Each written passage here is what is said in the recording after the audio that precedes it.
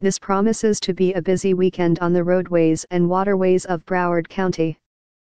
The 46th Annual Winterfest Boat Parade begins 6:30 p.m. Saturday in downtown Fort Lauderdale. It will launch near the Broward Center for the Performing Arts, travel east on the New River to the Intracoastal Waterway, then north to Lake Santa Barbara, which is just south of Atlantic Boulevard in Pompano Beach. The parade takes more than 2 hours to pass any one point along the 12-mile route.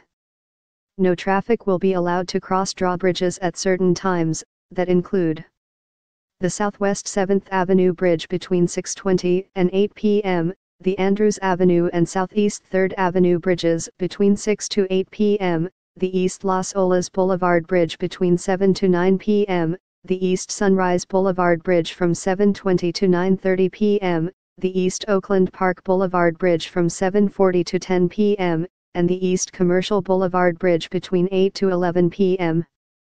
All bridge closure times are approximate. Law enforcement officers will be directing traffic and pedestrians during the event. Guests will soon line Fort Lauderdale waterways for a parade that is uniquely South Florida.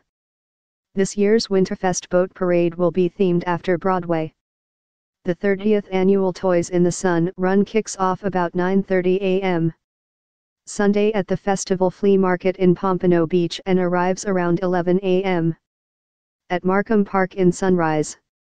About 30,000 motorcycles will travel south on Northwest 27th Avenue, east on W. Copans Road, south on Interstate 95, west on I-595, then exit at 136th Avenue and continue west on State Road 84, north on International Drive, and west on Northwest 8th Street into Markham Park. More than 250 police officers will be escorting the convoy. There will be rolling detours and road closures during the motorcycle procession.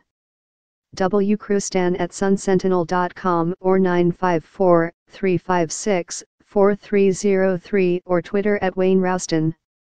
Stay informed on South Florida's roads, rails and trails with our free newsletter by Drive.